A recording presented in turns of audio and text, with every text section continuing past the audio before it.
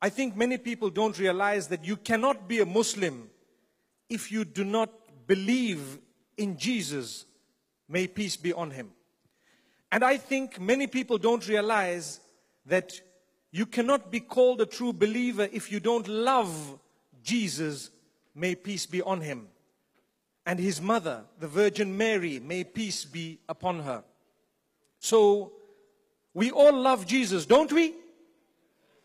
May peace be on him.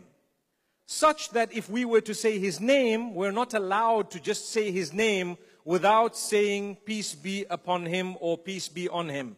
Because that's what we are taught about all the messengers, may peace be upon them. So, just in order to make it very, very clear to ourselves and to everyone else out there, we would like to declare this love for the Prophet Jesus, may peace be on him.